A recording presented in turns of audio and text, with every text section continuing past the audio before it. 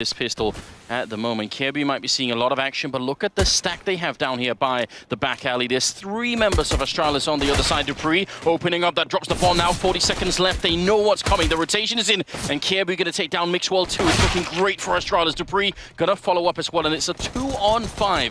Nafly and Tarek need to get back into this round and see if they can do anything in the last 25 seconds. It will be Dupree with a quad kill instead. Astralis going to be off to a flying start. And you know what? I have to point this out. I don't want to do it, but luckily he can't hear me. Dupree got